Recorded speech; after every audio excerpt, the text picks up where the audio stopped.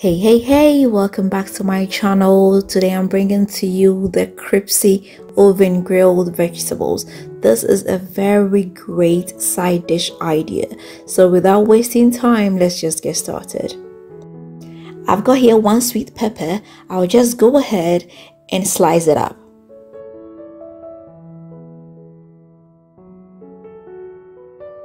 Next, I'll be using another vegetable that I like very much, and that's the zucchini. I'll just go ahead and slice it up.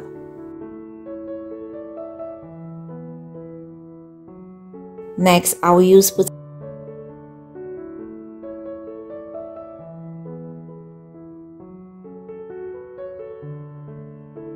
then some carrot. And I'll slice some onions as well.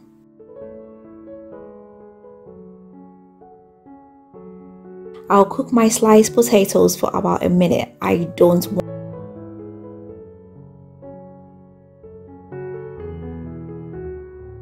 a bowl and come in with 2 eggs.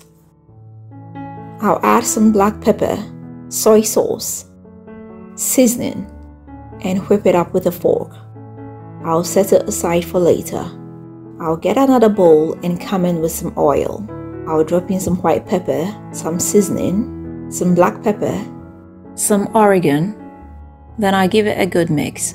I'll set this aside for later. So the potatoes are ready. I'll just get them out and dab them dry using a kitchen paper. I'll leave it alone to cool down.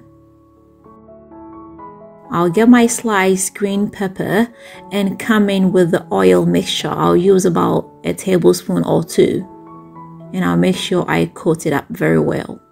I'll do the same to all the vegetables.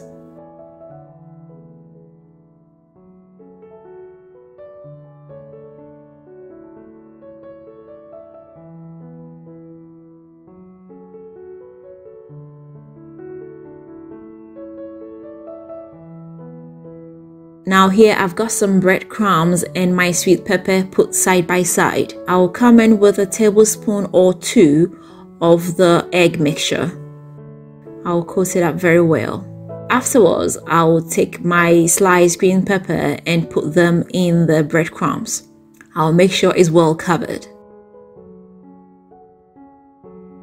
So I'll repeat the process for all the vegetables.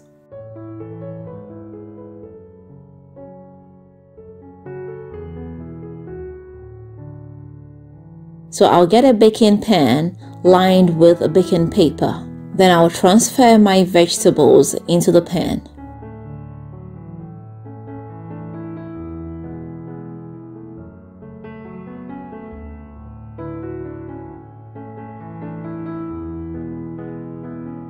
I'll be baking this in a preheated oven of about 180 degrees Celsius using the fan as well. I'll bake this for about 30 to 40 minutes.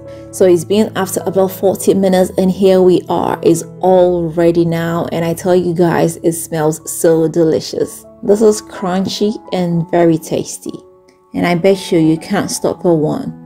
So I hope you do give this a try. If you do, let me know how it comes out for you. If you've not subscribed, please don't forget to hit the subscribe button. Don't forget to share this with family and friends, and don't forget to leave me that big fat thumbs up. Until next time, I am going to see you again with another nice and interesting one. Bye bye.